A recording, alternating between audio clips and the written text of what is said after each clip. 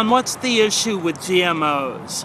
Well, it's the issue is we're getting food from labs or we're getting food from farms, or if they turned our farms into labs. And I don't particularly care being a scientific experiment for big business.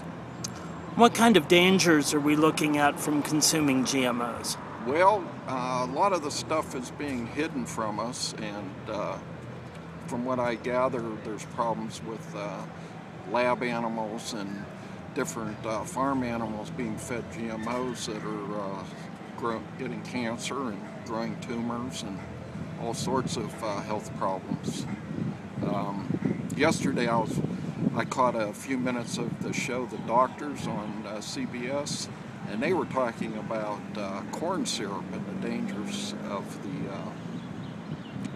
the health dangers of corn syrup, like in our soft drinks and stuff like that, which had me, a light went off in my head, because all of our main soft drink manufacturers have come out in opposition to any kind of labeling of GMOs, and here they are the biggest users of corn syrup for flavoring and sweetening. And corn syrup, of course, is more likely containing GMOs, or a GMO derived at product.